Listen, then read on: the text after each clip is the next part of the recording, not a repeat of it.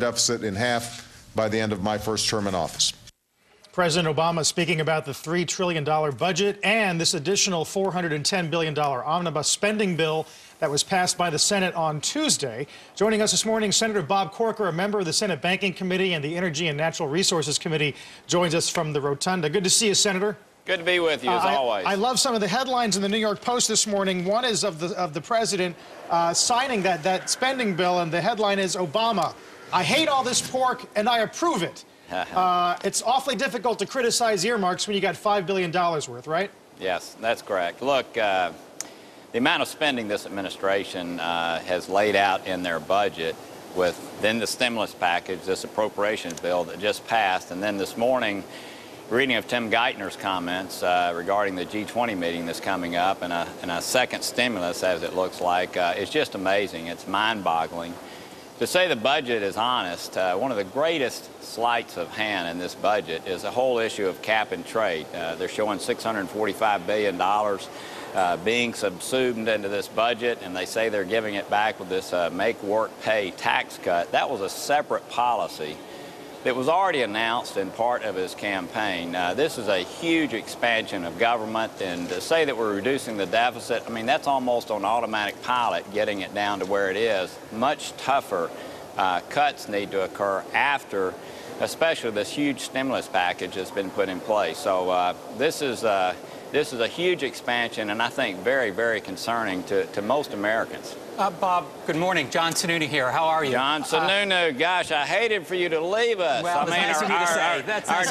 our intelligence quotient dropped the day you stepped out. So. Bob, you know, they only have a certain amount of time for you here, so we need to stay focused. But you mentioned you mentioned cap and trade, you mentioned the overall amount of spending that's in the budget, and you mentioned Treasury coming back for more money, perhaps more money for the banks. Those are three big issues that I would imagine some Senate Democrats are going to push back on. Do you see that happening in the Senate with Senate Democrats trying to put together a budget? And which of those do you think might cause the president the most trouble? Well, I think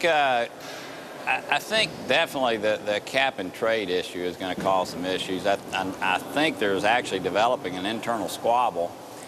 There's a sense that possibly during budget reconciliation, which, as you know, only takes 51 votes, that there may be an attempt to do something on cap and trade there. I think there's going to be tremendous pushback by Senate Democrats there.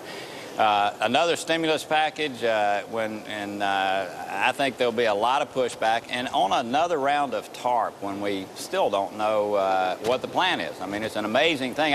I just saw Jim Bunning in the hallway coming here and told him, you know, it's amazing. Our Treasury Secretary is laying out plans for the G20, but hasn't yet let us know what we're doing here in the country. So I hate to be too humorous today, but it's just an ironic and interesting thing to watch as we move ahead. What do you think is going to happen at the G20?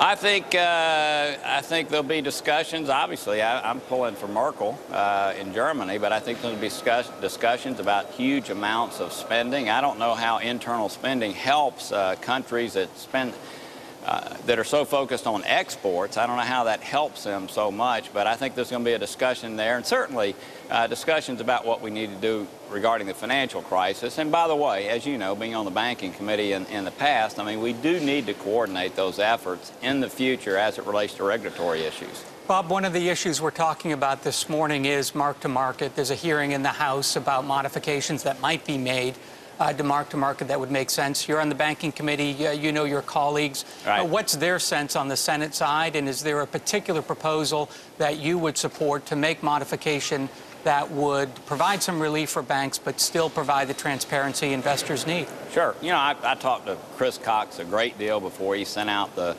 loosened guidelines that actually give banks the ability, give financial institutions the ability to use their heads when they determine the values of these assets. The holdup has been through the public accounting areas. We've been meeting with them, John, to try to get them to issue guidance that coincides with what the SEC has done. What we need to do is not do away with mark-to-market. I mean, throwing that out the window to me is ridiculous, but to give institutions the ability to use proper judgment when they're valuing these assets and to actually move them from category to category where they're held for maturity or available for sale. Conditions change, and I'd like for them to have some flexibility there, but I don't think doing away with mark-to-market altogether is a sensible thing to do. Hey, Senator, it's Becky. You know, earlier this week we had Warren Buffett on the program, and he said that he would like to see members of Congress get behind the president and the administration at this point, see a little less dissent. Those comments were echoed yesterday by Jamie Dimon. As a member of the minority, what do you think when you hear that? Well, look, there are numbers of things that we want to work with the president on. I've been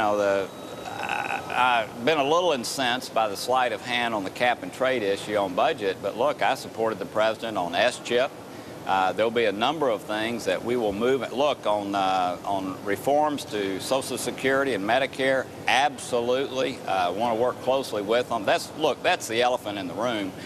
Much of the other things that we talk about are only short term. We have some huge issues, $86 trillion in unfunded liabilities there.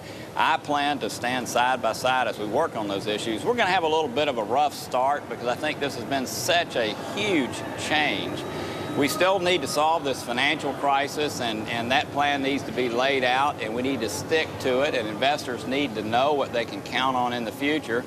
I look forward to working with them on that. So, look, I know we said some things today that are not necessarily, supportive of all the things they're doing, but there are a lot of areas where I look forward to working with this president. I want him to be successful. Our country and the world need for this president to be successful. And I think after the first 6 months, I have a sense we may be able to move together. Senator, you and Lamar Alexander have written some legislation that would push back on EFCA, the Free Choice Act. Is that going to be an effective way to get that thing off the rails?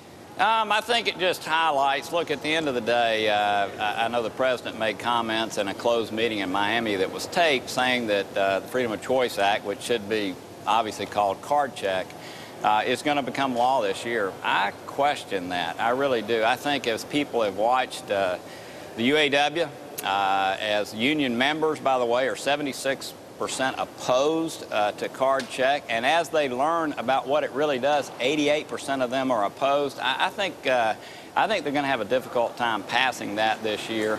I think all of us know how terrible that would be for working Americans, for our country as a whole, and I think you can just watch what's happening with GM and Chrysler and Ford and understand how heavy-handed union tactics can destroy companies. Something you have firsthand knowledge about, that's for sure, Senator. Yes, sir. That's right. Good to see you again. We'll talk to you soon. Hey, good to be with you. I'll Senator see you Corker. soon. Yes, sir. Thank you, Bob. Thank you.